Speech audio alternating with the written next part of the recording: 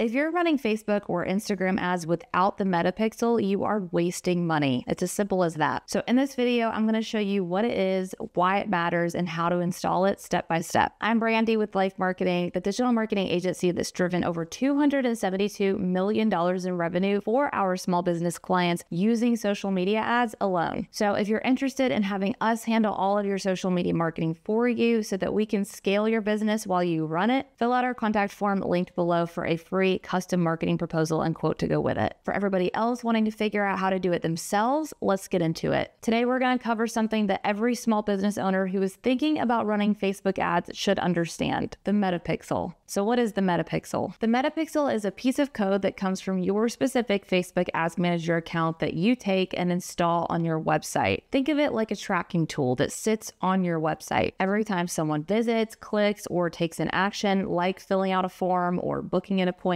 or something like that, the Pixel records it. Then Meta, that's Facebook and Instagram, uses this data to understand who your best prospects are. So in plain English, the Pixel shows you where your leads are really coming from. It tells Meta who's most likely to buy or book with you, and it makes your ads cheaper and more effective over time. Without it, you're basically flying blind. You might be getting clicks, but you won't know if those clicks turned into phone calls, purchases, or appointments. And if you don't know, then Meta definitely doesn't know. And if Meta doesn't know which ads are truly successful in bringing in clients and customers for your business, then it doesn't get smarter and better at finding those people for you. It's like baking a bunch of cakes and never tasting any of them to know if they're good or not. You're just randomly serving these cakes to different people without knowing if the people actually like them. Without the Metapixel, you're just randomly serving ads to a bunch of people without knowing if they're actually responding well to them or not. If you knew, oh wow, people like my strawberry cake way more than they like my chocolate cake, you'd probably make more of the strawberry cake, right? It's the same thing with ads. If you knew that the content of this ad or the pain point in it or the format of the ad resonated way better with your target market and converted them a lot better than this other ad did, you'd put more money towards the better ad, right? You can't do any of that without the Metapixel. So you end up just spending a lot of money making chocolate cakes that nobody likes, aka on ads that don't give you a return on your ad investment. So now that you know what the Metapixel is and why it's important, let's talk about how it works. So here's the workflow. Someone lands on your site, the Pixel fires and records the action and sends that info back into Ads Manager. Meta then uses that data to understand what types of people are completing your desired goal, whether that's product sales on your site, lead form completions, or what have you, and then serves your ad to more people who are just like them. And that's just what Meta does on its own, but there are a few steps further that you can take to really amp up the amount of sales and lead form completions that you're getting. You can retarget visitors who haven't converted yet, like showing ads to someone who visited your booking page but didn't book, or showing product ads of the exact product someone was looking at on your site but didn't buy, and sending them back to your site to finish the checkout. You can build lookalike audiences, which is a group of new people that Facebook finds who look just like your existing customers and clients, and therefore are more likely to buy with you. And you can measure ROI, so you know if you're paying $10 per lead or $200 per lead, $5 per product sale or $100 per product sale. And I'm going to show you how to set up all of these things in later videos, but I just wanted you to go ahead and start grasping the power of what the Metapixel installed can do for your business. And it's so easy to do. So with that, let's talk about how to install the Metapixel step by step. So it's time to get practical, so grab your laptop and follow along. To create your pixel inside of Business Manager, you're going to go to adsmanager.facebook.com, and in the left menu, click over to Events Manager, click Connect Data, and select Web.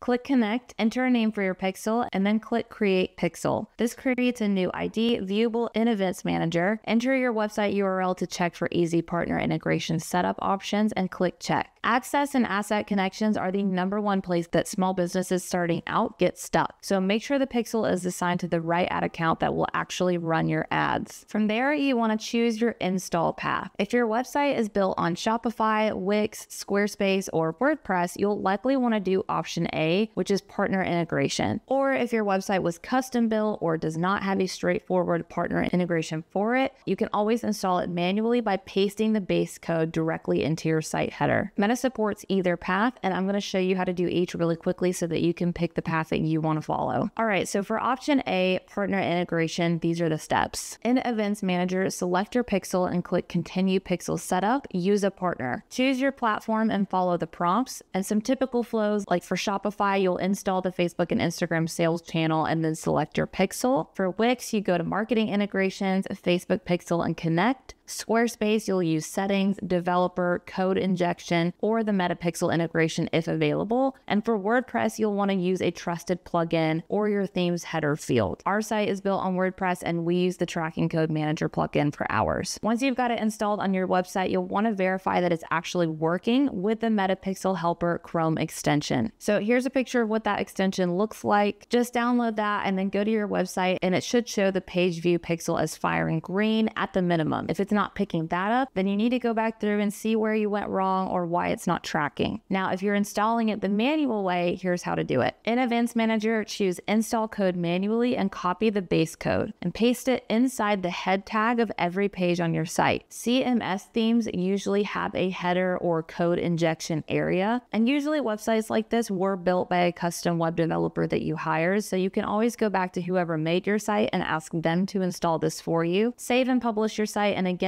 same thing, you want to verify with the Metapixel helper that it's working. You should see that page view green with no critical errors. Now, you'll typically want to verify that it's working in two places before moving on. We've already used the Metapixel helper to verify that it's working on your website's side. Now let's do an Ads Manager check. In Events Manager, you're going to go to Test Events, enter your URL, and click around your site. You should see events stream in real time. You want to fix any pixel errors now because eventually we want to track more than just general website traffic. So a clean page view signal now will make everything else easier to track afterwards. So on that note, let's talk about how to track other conversion events like product sales, lead form completions, etc. Facebook has a list of default conversion events for you to choose from. And if none of them fit what you're wanting to track, don't worry, we're going to talk about that in a little bit as well. I'm going to show you how to create and track a custom conversion event next. But a lot of business owners just select one of these from the drop down in the ad set level when setting up their ad because they're like, great, yeah, I want to track purchases, but they haven't actually set up the ability for Ads Manager to do that. And they don't know that they need to do that or how to do that. They don't know that it doesn't work just by selecting it from the drop down. So here's what you do. In Events Manager, click your pixel and then add events from the pixel. And then from the pixel, open the event setup tool. Enter your site URL and click Open Website, and then click on buttons or URLs within your site to mark them as events. Choose a standard event like lead, contact schedule, complete registration, or purchase. And if you're in e-commerce, for purchase and other value events, you can set value in currency if applicable. So you can tell it how much each sale is worth of your products. Then save and finish and test again in test events to confirm that they're firing. In this step, you're basically telling Facebook what is what on your website. A lot of small business owners either don't have the Metapixel installed at all, or they do, but they haven't done anything else with it. And so they're tracking general website traffic and that's it. You have to actually go in and do all of this setup and tell Facebook what each thing means on your website, like a purchase or a lead form completion, in order for it to use the Metapixel effectively. And once you get all of it set up correctly the first time, you'll be good to go after that, and you can run your ads simply and smoothly without having to mess with all of this again. Now, let's say it didn't have any of the actions that you're wanting to track on there, or that you track things by using a thank you page. You're going to want to set up what's called a custom conversion, so let me show you how to do that. If the function you're wanting to track has a unique URL, you can track conversions without extra code. For instance, if your website is set up so that once anyone fills out your lead form, they are taken to this same thank you page. For example, let's say www.fakewebsite.com/thank-you. Then you can enter that URL into Events Manager here and tell Facebook any traffic that lands on that page is a lead. Or if you're in e-commerce, maybe people don't land on the exact same thank you URL after checking out every time because it has custom order numbers in it. But the beginning of the URL starts the same, like fakewebsite.com/checkout-thank-you/